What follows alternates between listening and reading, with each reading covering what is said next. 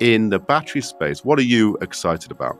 I think in Europe, we see a lot of integrated battery platforms almost. So companies that don't shy away from taking some of the development risk onto their balance sheets, holding even some of the batteries onto their balance sheets, and kind of then build a platform around that. The platform could be on the aggregation and then kind of tranching it out and kind of tendering it outside of things. And we do see also quite a few other models popping up in that space. So not only kind of leaving it to normal, quote unquote, developers and normal operators, but really building a bit more of an integrated one. I think that's a little bit an example of how I see batteries as just one of the most richest categories in the energy and climate space, being a very good role model poster child for this diverse stack, these diverse pockets of capital that come into this market.